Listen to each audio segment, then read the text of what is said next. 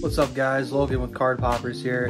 So today we're going to take a look at a card in a case where the card value goes down a ton compared to when the card goes up a ton. So this card right back, can't see here, right here, this Justin Fields BGS 9 auto, Prism Silver auto, graded back at 10.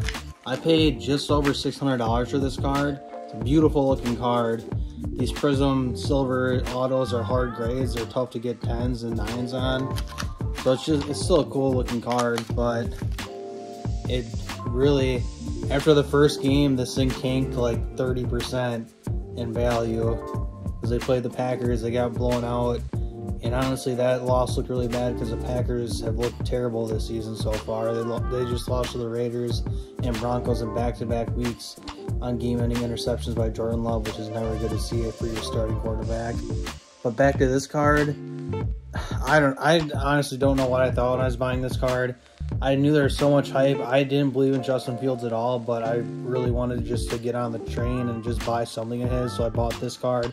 Paid just over $600 for it. I think it's trading for under $400 now. So, I mean, I lost about $200 on it. You never know. He could end up like last season, really carrying his team in yards and completions and everything throughout the last 9 whatever games he did last 7, 8, 6 whatever games last season. He really had a lot of rushing yards. He played really good in that time frame.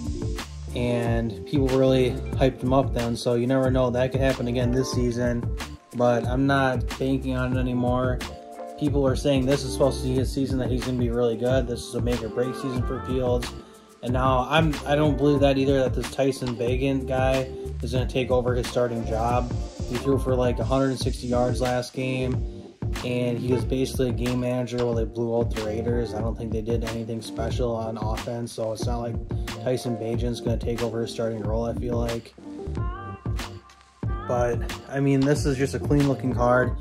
Justin Fields actually has a really nice signature, if you can see that. I feel like that's just a cool signature. It just looks like a nice little, it looks like a WF almost, but it's just clean. These Prism Silvers, like I said, hard to grade. A BGS 10 would probably be like a pop, like a super low pop count on this card, because BGS grades a lot harder than PSA as far as their 10s, and their 10s go for like 3 to 4 times as much as a PSA 10 in a lot of cases. So it'd be really hard to get a 10 on this card. Still, I really feel like this is an awesome looking card, even in a 9. I like the Beckett, the silver border they have with their slab. It looks really clean with the silver on this card. I personally like Beckett slabs better than PSA cards, even though I have 99% PSA cards, just because of the tradability of them, and I feel like, well, the value of PSA cards are higher, so it's a lot easier to move them, and you're getting more for your money when you're selling them too. So yeah, really like this card. Just a cool card to have in general. Thanks for watching today, guys. Don't forget to like, comment, and subscribe, and we'll see you in the next video. Peace.